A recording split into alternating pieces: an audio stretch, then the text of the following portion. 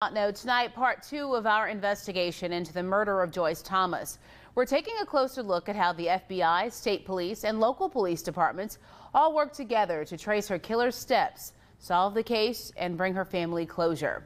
Our Victor Georges shares details about the tools used by officers to plot a timeline of those dark days. Police used technology, perseverance, and even luck when initially identifying who DeWoody was. Right after Joyce went missing, we showed you images of a man with a silver car that was caught on camera at her apartment complex. Many believed he was the last person to see Joyce. Philip DeWoody's day began around 9 in the morning. His bank statements and receipts showing he made purchases that would be used to cover up the murder even before he had met up with Joyce later that day. He had 3-gallon-size bottles of Clorox bleach. Do you remember that? Do you remember going to the Walmart in Opelousas that morning?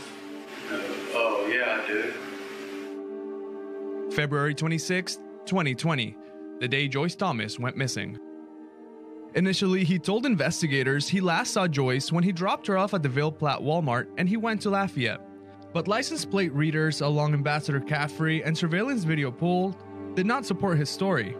He then told a new story when he was brought in for questioning again. Joyce didn't get dropped off like I told you from the beginning at the Walmart. She was with me pretty much that whole afternoon.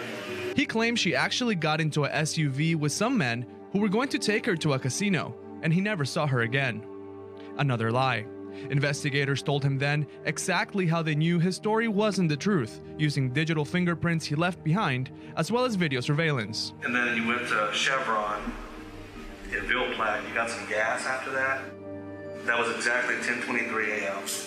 DeWoody would then go pick up Joyce and went back to the gas station to buy snacks, and there were receipts to prove it. Police then visited every home or business between Grand Coteau and Sunset on I-49. They talked to people, collected video, and recreated the path of DeWoody's car. At 11:32 a.m., you're at I-49 at Harry Gilbo. And that's y'all were picked up on surveillance right there. Phone records show around 12:30, DeWoody's phone would call Joyce Thomas's bank, and shortly after, her family started receiving ransom calls. The cell phone data also shows both his and her phone were together.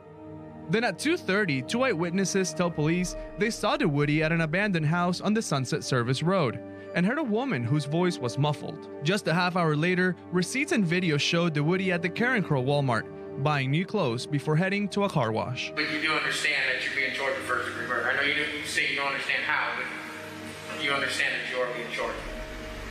Because you're not going to find nothing to connect me to that. A few months later, DeWoody would confess. He said he wanted to avoid the death penalty. Then she started trying to go back to the car, and I grabbed her by her arm and held her. She started jerking away from me then. Everything just from that point on there, I just got scared and pulled a knife out and stabbed her.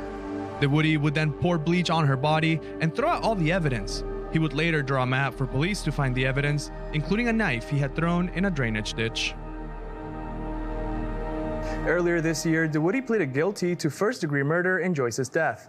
The judge handed down 3 life sentences. Both DeWoody and his attorney waived his right to appeal the conviction and sentences, which means the case is closed. I'm in the Tech Center, Victor Georges, KATC TV3.